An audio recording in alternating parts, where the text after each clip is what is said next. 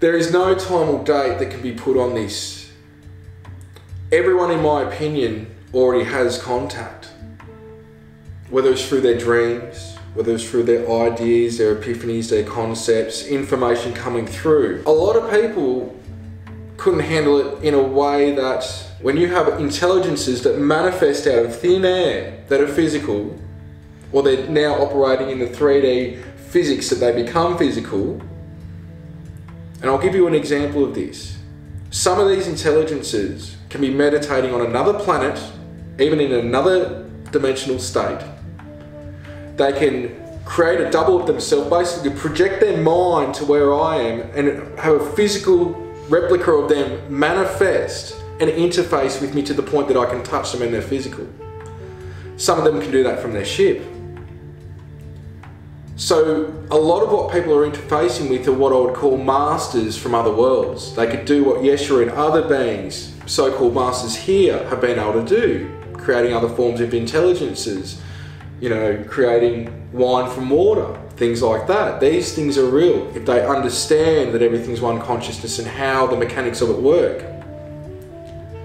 Then you've got physical extraterrestrials. Now what I will say is extraterrestrials are the bottom 5% of existences, which includes us. And people go, hang on, yes, a lot of these beings are what we could say is at a higher state of consciousness, or more enlightened, it may seem, but you've got the same capability as they do to be as enlightened as them. And at the end of the day, we are all hitting this huge evolutionary state at the end when we choose the end is to even become creator gods in the way that we divide off from this consciousness and create our own universe with its own planes and dimensions.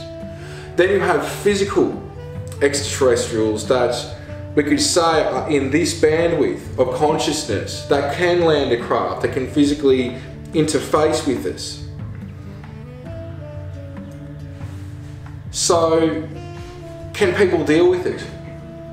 I think on a mass way, if it was introduced through mainstream of a topic meeting so people could adjust to something that looks different from us, what have you, they could deal with it. There is a lot of humans that can deal with it. But we're still in a situation where people will kill another or hate another because of the colour of their skin. You only interface with that which you have risen to the occasion to interface with. Most extraterrestrials are what we could say service to others. There is love, compassion, non-judgment. They get sick at the thought of negative thoughts. So unless you're frequency specific, not just individually, but on a collective level, a lot of contact will not unfold and take place. But you do not need governments or others to tell you that there is a bird on your front lawn if there's a bird on your front lawn. Do you need to ring up the government, get on the phone and call them up and go, hello, can you tell me if there's a bird on my front lawn? I can see it, but I need your confirmation there's a bird on my front lawn. It's a similar scenario, and everything is within you to answer that question. But having your own contact is where this lies, and this isn't about a third dimensional contact. I'm talking a multi-dimensional contact within, that when you interface with these intelligences, they're going within as well. They're still on what we could say is the ascension path, even though they might be in the Pleiades, Orion, Arcturus, Andromeda, wherever. They're still in an evolutionary process state, and they see us as their younger brothers and sisters. And unless we rise to the occasion as a collective, that's what's going to delay this unfoldment. It can happen exponentially quick if we all join together overnight. And so this is where it's best to be done in a spiritual way, but not giving your power over. As soon as there is, this is our ways, this is how it's done, there is going to be some form of alteration to that culture and society. We want it to be done at a place where we empower ourselves and don't trust any extraterrestrial race, even if they are positive or seem positive. That's when humanity lose their ways, because they're giving their power or looking up to another. They're giving that power and their energy over to another source.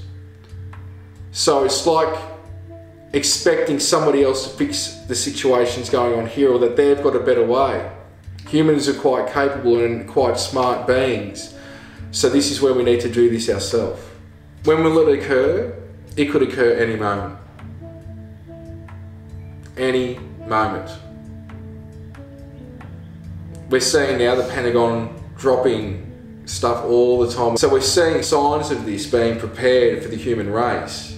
But to give a time and date or a year, no.